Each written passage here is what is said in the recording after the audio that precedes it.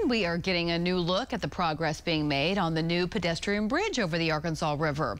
Osage SkyNews 6 pilot Dustin Stone shows us all the work. We've been following this huge project for more than a year, and just in the last couple of months, the new bridge over the Arkansas River has really taken shape. The roughly $35 million bridge called Williams Crossing replaces a century-old Midland Valley Railroad bridge that once stood here. The bridge is being built alongside the new zinc dam and a white water flume. Anybody walking along Riverside has seen a large operation in this blocked-off section of the river.